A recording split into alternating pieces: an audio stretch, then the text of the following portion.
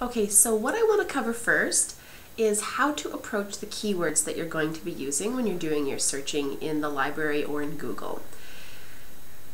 It's really important to know that when you use the library system, you can't type an entire sentence into the search box, because what the system does is it requires the results that come back to have every single word that you put in. So if you put in like 10 words and you actually write an entire sentence, then you're going to miss out on lots of documents that don't happen to contain every single one of those words. This is where keywords come in. So when you're searching, you're going to be using isolated words and phrases that are the most important or the most key or that represent your topic the best. And there's going to be a few different kinds of keywords you're going to use, and what you need to do once you have them is kind of treat them like puzzle pieces and do different combinations to try and find results where the authors of different papers have used those keywords in combination. All right, so the first type of keyword you're probably going to be using is keywords related to urban planning, because we're talking about urban space, city planning, etc. And for this reason, we want to find papers that talk about this. So here we go, urban planning. That's one of the first keywords that you should have on your list, and one of the ones that you'll be using to combine with different keywords to find results. Now you'll notice here that I actually have urban planning written with quotation marks around it. And if you're just putting in one word, like let's say you were just putting in the word planning, you don't actually need quotation marks around it when you're searching. I only do that because it's two words and I want to keep them together. If I was to type in urban planning to the library and I didn't put the quotation marks around it, I would find results where the word urban appeared anywhere and the word planning appeared anywhere. But I want them together as one thing. So that's what the quotation marks are for. So urban planning is going to be one keyword phrase that I want you to have on your list. What are some similar words or phrases you could use? Urban design seems like one that I think would be really helpful. So I'm going to ask you, and there's going to be an activity for you guys to do. I want you to brainstorm phrases like urban planning, urban design, city planning, things like that. That's going to be kind of like the overarching theme or topic of a lot of your searches. So those are some of the keywords we're going to use. Then, a little bit more specific than that, we are looking for information about what people have done with public spaces. I think public spaces is going to be a really important keyword phrase for you guys to use. And again, it's two words, so I have the quotation marks.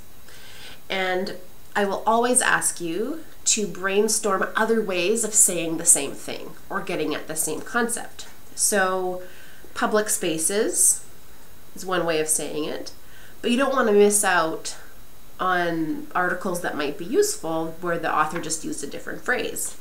So for example, another author might have called something gathering spaces. We've got public spaces, gathering spaces. So I want all of these terms to be on your keyword list, plus some more that you're going to come up with on your own. So those are some really important ones. So you've got like the urban planning concept, which is like the general overarching, I guess you would say, like discipline that most of the people that are writing about these kinds of things will be writing in. Public spaces is one of the more, it's like a broad term for the kind of space that you guys are looking at, but it's still more specific than urban planning. Then within that, you guys are going to have your own keyword set that depends on what your topic, or what your topic is, but what the project is that you're actually proposing. So for example, some of you guys proposed, well, one group proposed the Greenway Loop. So greenways would be an example of a keyword that you would need to use. And you'll notice that since this is just one word, I don't have quotation marks around it. I don't need them. Yeah, so greenways, if that's something that's part of your proposal. Maybe you didn't propose a greenway per se, but some aspect of your proposal involved plants or trees. So maybe green space or green spaces would be an important keyword for you. So if you have a component of your project that includes that, make sure you have green space or green spaces as a keyword. And if you are the group or a group that had a greenway as part of your proposal, then what you want to do is have both, because, how do I line these up? You want to have both because you want to make sure that you capture different synonyms that different authors could have used. Similarly, some of you proposed that lighting was an important feature of your space, so lighting will be a keyword for you.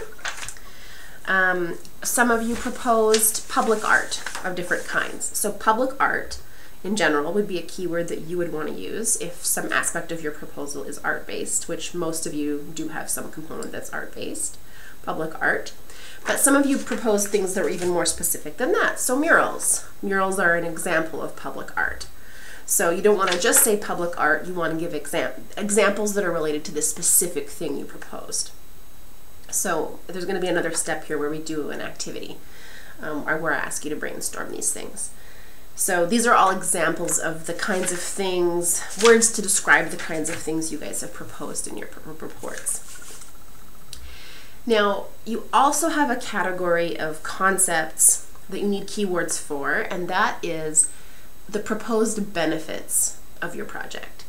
As I mentioned before, many of you made claims about how your project would support different things, like community.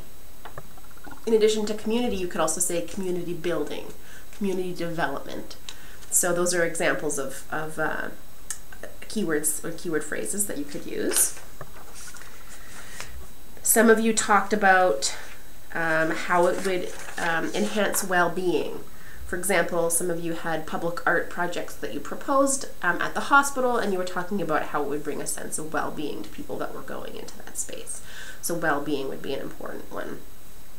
And this is something slightly different, of course, but it could also act as a keyword synonym, and that is mental health. So don't forget, if you've made some kind of claim about mental health being supported by the project that you're proposing, you're going to have this as a keyword. So next step is, now that we've looked at what some different keywords could look like, I'm going to give you guys an activity where you brainstorm as part of your group the keywords that you're going to use for your search.